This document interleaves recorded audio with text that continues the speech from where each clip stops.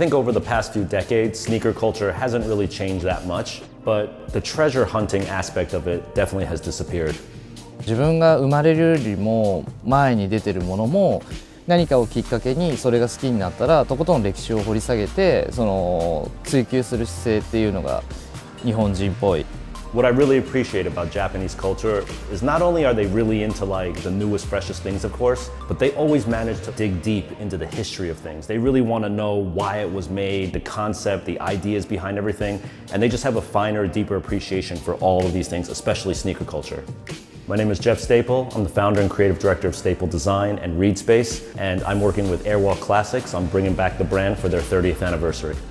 名前、国井茂之って言います。今回エアウォークでは、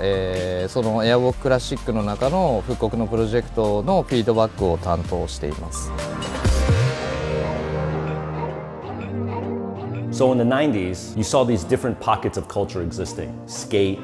hip hop, punk rock, all very separate. But what happened in the 90s was they started to actually mesh and mash up together. And to me, that mashup of those cultures is street culture. なんとか系とか日本語のダサい言葉があったとしたら、例えばヒップホップ系、スケート系とかそういうお互いに違うカルチャーの人たちに対して影響を与えて、でそれが自然とマッシュアップされてそのストリートカルチャーっていうものを巨大にしてったって僕は思う。ストリートカルチャーって誰かが作ったものじゃなくて本当に自然発生的にいろいろなものがその折り重なって出来上がったものだから誰かがコントロールできるものじゃないと僕は思ってて、僕ら大人はすぐこうだって定義をつけたがるけど、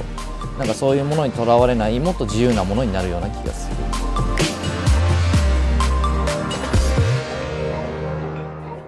スニーカーカルチャーって例えばもともと本来はスポーツから出てきてるもので、例えばモードみたいなファッションのものが今クロスオーバーも普通にしちゃうような時代で、じゃあそれがストリートなのかモードなのかとかそのファッションの分類で分けたとしたらそれも定義が曖昧になってるし、なんかもともと発展途上のものっていうのはみんな手探りだから正解がある意味なくて自由だったと思うんですよね。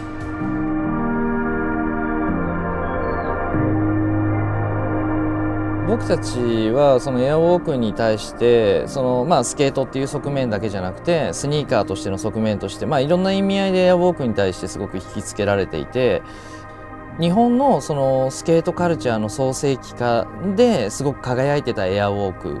アメリカで作られたものが日本に渡ってきて独自性を持ったスケートカルチャーとして発展してた時のエアウォークに注目しているっていう感じですかね。僕たちが好きだったエアウォークっていうのはこういうのだったよねっていうのを形にしようって立ち上がったのがエアウォーククラシックで、僕たちが今やってるのって過去にあったものを、履き心地は今風にはしているけど、過去のものをなぞっているだけなんですよね。現在進行形のエアウォークっていうものをアメリカからまた日本に入ってくればお互い相乗効果で。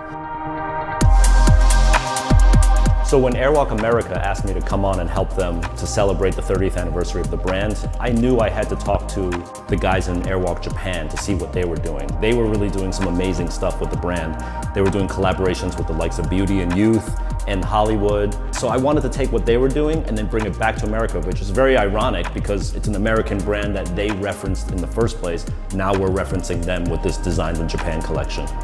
結局、それを起点に、アメリカから本当ジェフがそのクリエイティブディレクターに就任したっていう話を聞いた時は僕たちとしては本当にもうすごいもう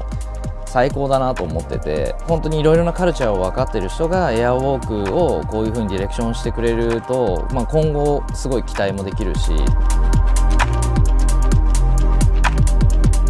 So when Airwalk asked me to be part of this 30th anniversary collection to relaunch Airwalk Classics, it was very important for me that the California culture DNA was in there. Skate culture, surf culture, it was born from this. I didn't want to deviate off of that. Me being from New York City though, I had to infuse my sneaker culture heritage, my fashion heritage into this brand as well. And of course I have great respect for what Japan does in the Designed in Japan collection. My job is really to merge all three of these cultures into one product line, and that's what Airwalk Classics is.